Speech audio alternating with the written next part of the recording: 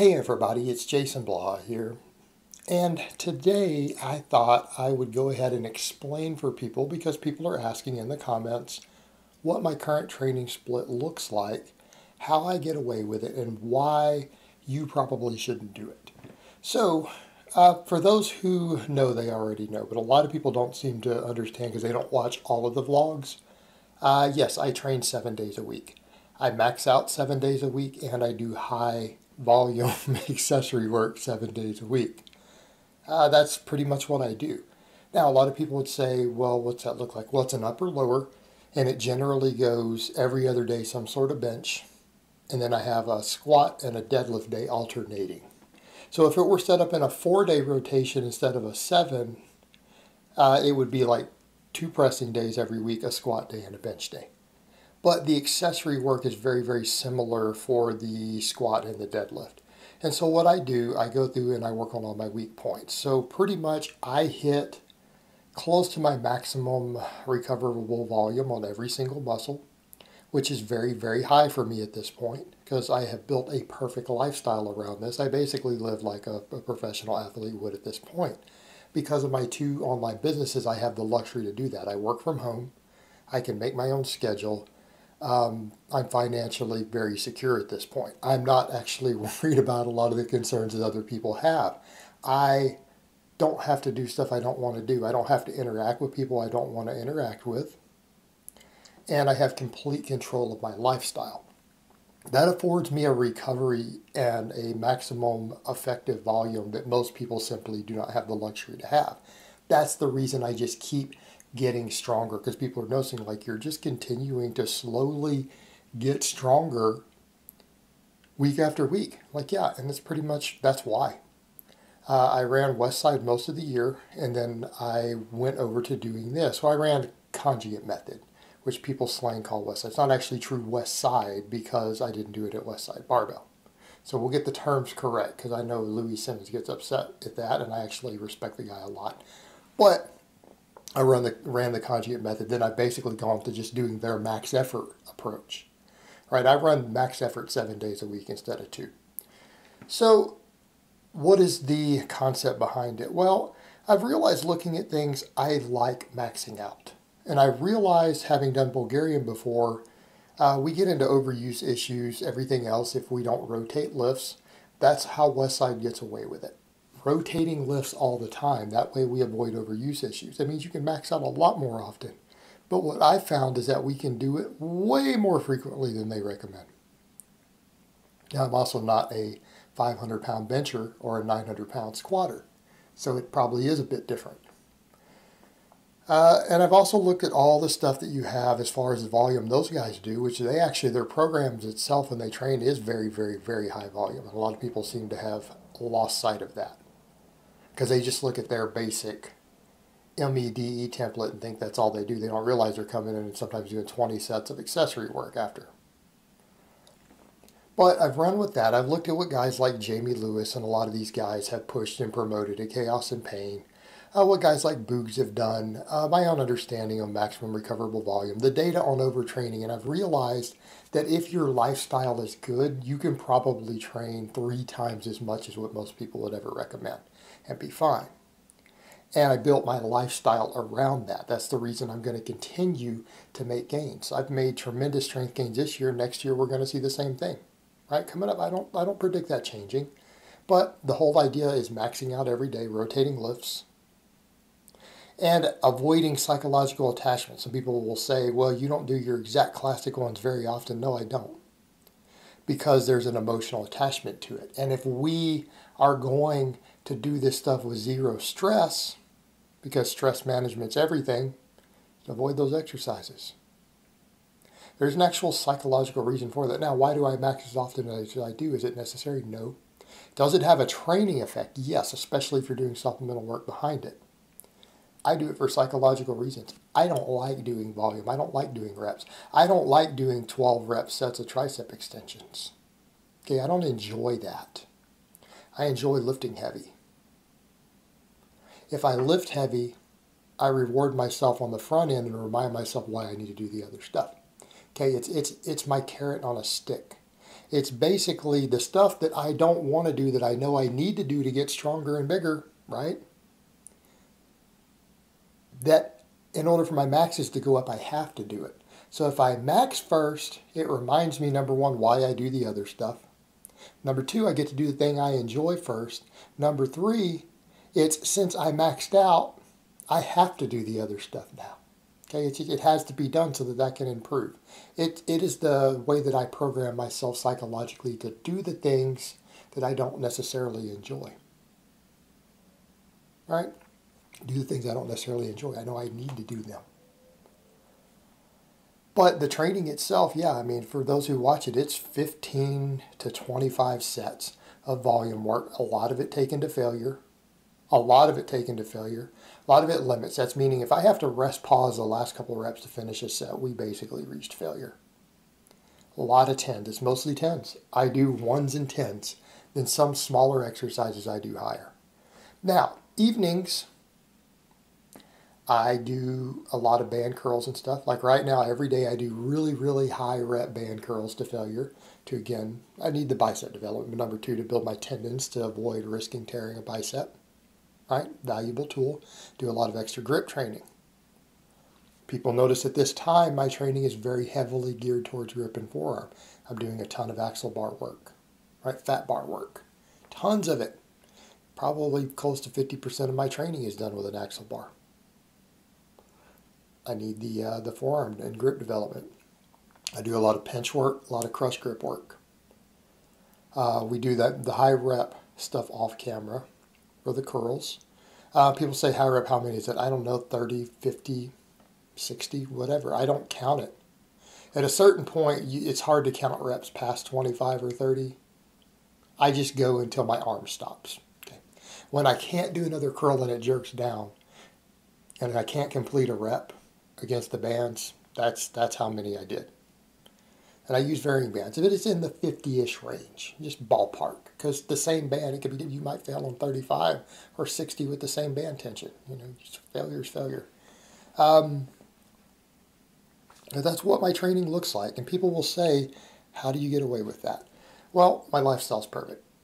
I don't have a single friend or family member who annoys me that I talk to. Anybody who I find annoying, I block them on my phone. By the way, my loved ones have figured this out already, and they realize that because I've told all of them. I'm leading a zero-stress lifestyle. That means I don't put up with your crap. If you annoy me, that's it. You're gone. You stress me out, you're gone. I don't like people who are late, by the way. That's my biggest pet peeve in life. That's me as a person. People who are 5 minutes late to things, 15 minutes late to things, those people can't be in my life. If I owned a business with employees, you'd probably be fired the first time you did that without a call-in. I don't like late people. That annoys me. So those people can't be my friends. This is what it is. They can stay on Facebook. They know I'm not going to hang out with them. That's that's just the way it is. So I don't put up with anything that annoys me. That's why when people notice the trolls, you just ban trolls. Yeah. Anybody who annoys or stresses me, they're gone out of my life. I lead a zero stress life. I sleep at least 9 hours a night. Some nights it's 10. I'm in bed at like 6 p.m. most nights. Okay. That's why you guys see me up early doing stuff. And I mean, I get up in the middle of the night and check stuff and check messages. I use melatonin to make sure I knock out. I sleep. I eat a ton of food. I don't have any processed food in my house. Zero. Unless I am chilling and deloading in vacation time, I don't eat any refined foods of any type. Nothing. People say, well, how refined is refined? It's like, what do I have in my house? I have whole milk. I have meat. I have nuts. I have bags of cashews, pecans, stuff like that in my deep freezers because I have 2 deep freezers full of meat. I usually keep like 50 pounds of meat or so on hand, 30 to 50 pounds at any time. I usually have 10 gallons of milk in the fridge of whole milk. Bags of like 2-pound bags of frozen nuts I buy bulk. I have frozen fruit because I don't always like to keep fresh fruit. It goes bad quick. And I may not want to eat all of it in one day. I don't like to eat tons of fruit. Tons, but I have frozen fruit. They're usually blueberries, cherries, other mixed berries, right? Raspberries. But I do a lot of blueberries and vegetables. Okay, that's it. That's the only 5 foods I eat. That's what I mean by unprocessed. Those are all single ingredient foods. So if I want to make a snack, a treat, I can take frozen pecans, frozen blueberries, drop them in a cup and pour whole milk on it and mix it up. That's a treat, right? I drink my gallon of milk every day. I want a steak, I take a steak out and cook a steak. And steam some broccoli to go on the side with it. So I eat around 4,500 calories a day because my training facilitates that much at this point. And no, I'm not bulking. I eat nothing but whole foods. I don't eat anything that's refined. So if people say, oh, you don't drink whey protein, you don't do it. No, I don't have refined foods in my house. I don't have any grains. I don't have any sugar. I don't have oils. I don't have butter. Okay, those are refined foods. I don't eat any of that. When I deload, people have probably figured this out. There's a certain frequency in which people have noticed that I deload. My deload, I don't walk into a weight room. Okay, I shut my weight room down. I shut everything down, lock everything down, and I vacation. When I am deloading, I don't film YouTube videos because this is part of my weight training. This carries its own stress. This is one of my 2 jobs. I don't have to. I have 50 videos ahead at any given time as far as informative videos. I don't have to film during deloads. I don't film. I don't touch a weight. I do band work and body weight exercises, right? I can use bands. I can do band stuff. I can do a few step-ups. So I don't do anything other than body weight movements or bands during deloads. People are like, why don't you film that? Because I don't have a camera either. I don't film during deloads. I don't do anything for YouTube other than press the button to make videos live and maybe answer a few questions. I don't Skype with clients during deloads. All right, I answer client emergency questions through Messenger or email. I don't Skype with clients during deloads. That is my away from training time. That's when I recover. Okay, my deloads are about 4 or 5 days at a time. And people have kind of noticed that I don't upload training footage, but I shut everything down. So the perfect lifestyle, perfect stress management, okay? I am on my own schedule. I don't answer to anyone else. I don't have anything stressful or anyone stressful in my life. Anyone who is even remotely annoying to me, they can't be in my life. They're done. They're out. And because I technically work for myself with clients and then a contractor with Google, I don't have to interact with people I don't like. That removes stress. I have unlimited rest time, unlimited sleep time, unlimited food, 0 processed food. And when I say this, I do mean that literally, guys. Like, so when other people talk about that they eat this and it's going like, that's junk food, man. What are you talking about? White rice. Eat crap like that. But that is how I'm recovering from it. Because I have a perfect diet as far as, again, those are your 5 perfect foods, right? Dairy, meat, vegetables, nuts, fruit. Okay. That's beautiful. That's perfect. That's everything you could possibly need to be a perfect athlete in those 5 food groups.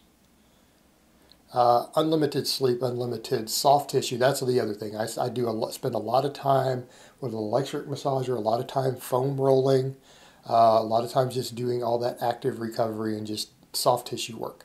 That is done every single day. I probably spend 30 minutes a day doing that stuff.